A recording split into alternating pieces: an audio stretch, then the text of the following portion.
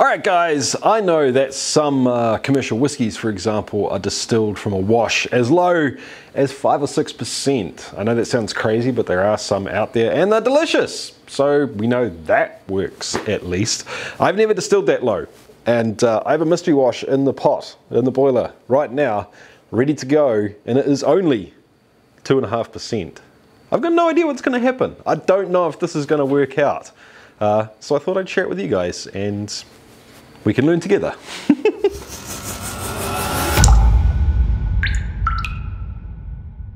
How's it going, chasers? I hope you're having a kick-ass week. I'm Jesse, and this is Still at the Channel, all about chasing the craft of home distillation and making it a legitimate hobby. So, like I said, guys, I've got something in the pot. I'm not going to tell you what it is because it's a surprise. It's a video all by itself. But this whole sort of internal debate about whether or not it's going to work at 2.5% doesn't really fit into that video. So I thought I'd make a little video now. It's going to be a while before that video comes out, and you guys can, join along and see what happens. So here's the deal, guys. I've got 14 litres of 2.5% ABV in this pot. But I want to get it to a meaningful ABV and I want to retain some of the flavour in there. In fact, I would love to retain a whole lot of flavour in there. What I'm going to do is I'm going to run this through the plated still, and I'm going to use 3 plates. Now, I don't know. I really don't know what ABV I can meaningfully get here.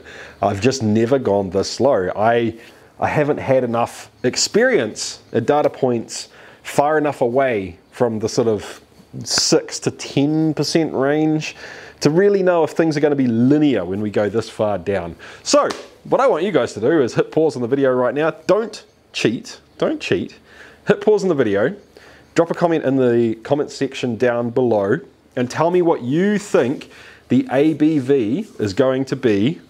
Not the first drips, not the last drips obviously, but the blended product, the stuff that tastes good that I can keep, what you think that ABV is going to be. Should we give it a nudge?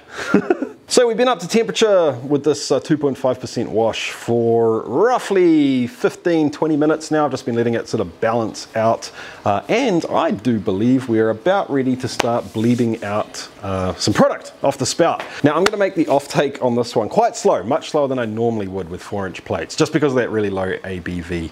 But you ready, guys? Let's see what happens.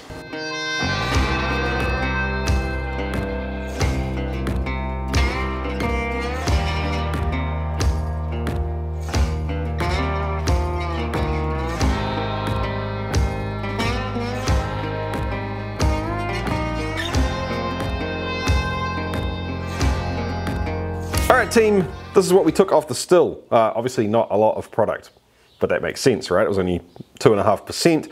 So I've decided that these I'm calling head/fore shots. We're taking those out of the picture. This I'm calling tails, and there's actually another jar over there that was so nasty I just didn't even bring it over here. I just left it over there. I'll pop that straight into my faints collection jar.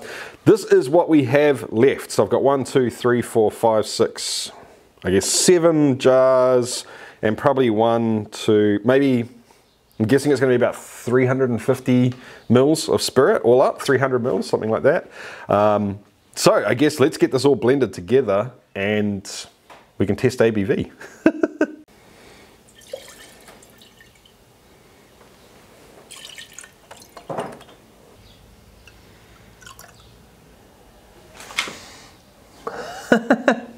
%86%, which is pretty freaking crazy when you think about it. So, if you guessed somewhere around there and you weren't cheating in the comments down below, congratulations, well done.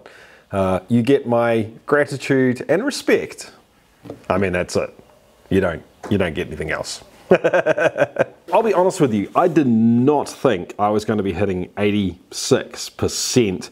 I mean, all up, there was what, like maybe 4 litres of pure alcohol in that pot, maybe a little more. I guess 4.5, something like that. To be able to pull out 300 mils at 86%, starting with 2.5% with only 3 plates, that's pretty freaking cool. And I know this probably isn't news to a lot of you guys that use plates a lot.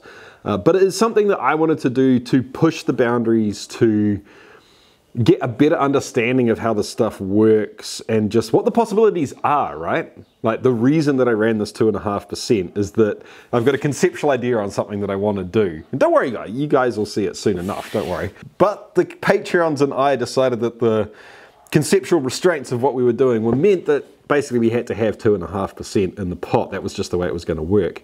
So to be able to actually distill that to 86%, pretty freaking cool. That's only 3 plates. Anyway guys, I know this is a weird video, but I hope you enjoyed it anyway. I really do. And if you do, give me a thumbs up. I would appreciate that very much down below. Like, drop a comment, and subscribe if you haven't already. I'll catch you next time, guys. Keep on chasing the craft. See ya.